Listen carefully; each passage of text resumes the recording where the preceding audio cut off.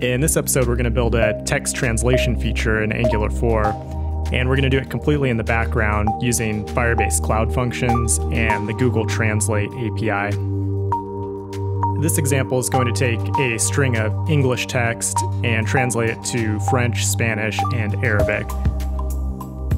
We're able to make this work using the onWrite callback from the Firebase database, which will trigger a cloud function that handles the entire translation process.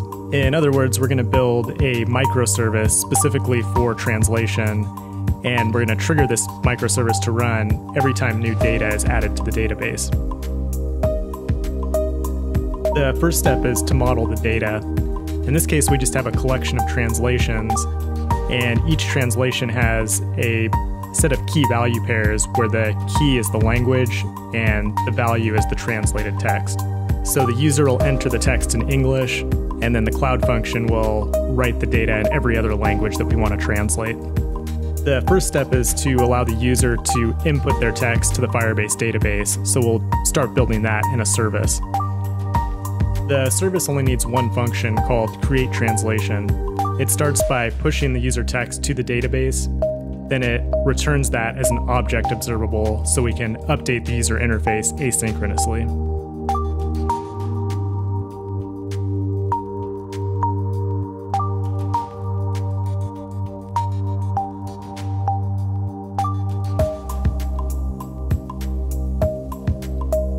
Now we can start building the component.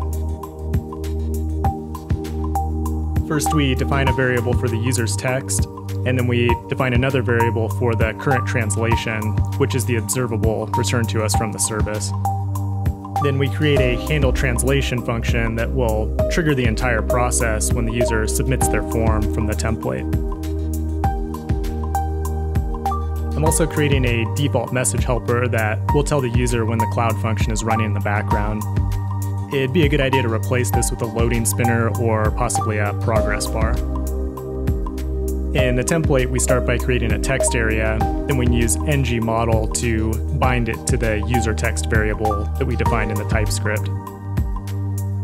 Then we create a button and attach the click event to the handle translation function. Since our current translation is an observable, we can use the async pipe to unwrap it asynchronously in the template. In this case, we use the question mark to safely access the attributes before they've been defined, otherwise an exception would be raised. And we also use the OR operator to display the default message if the translation is undefined.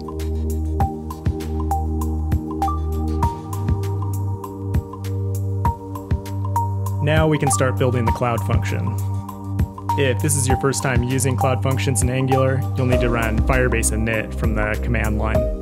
From there, we'll need to install the necessary packages in the Cloud Function environment. I'm using Lodash to make the JavaScript a little more readable, and also using the request promise library to send the request to the Google Translate API.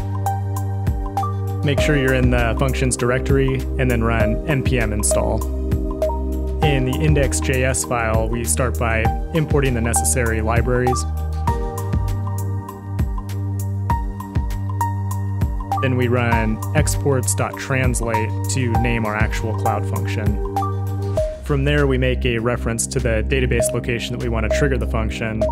Then we call onWrite to run this callback whenever new data is added to the database at that particular location. Next, we create a promise for each language that we want to translate.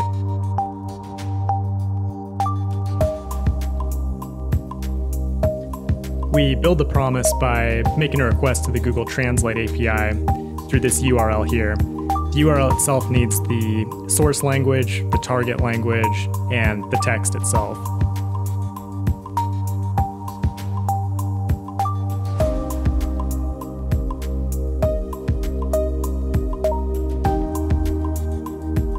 When we send the request, we need to make sure to resolve the promise with the full response.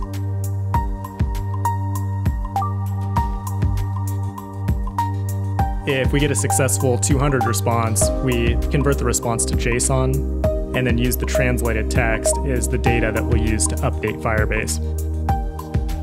The final step is to update the Firebase database as an admin user.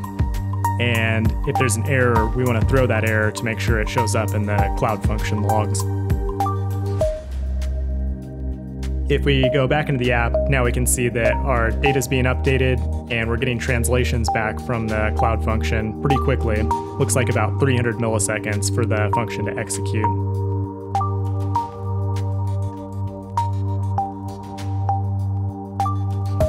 That's it for this episode. If you found the video helpful, please like and subscribe. And if you want to support the channel, consider becoming a pro subscriber at angularfirebase.com. For just a few bucks a month, you'll get access to exclusive content as well as free one-on-one project consulting. Thanks for watching, and I'll see you next time.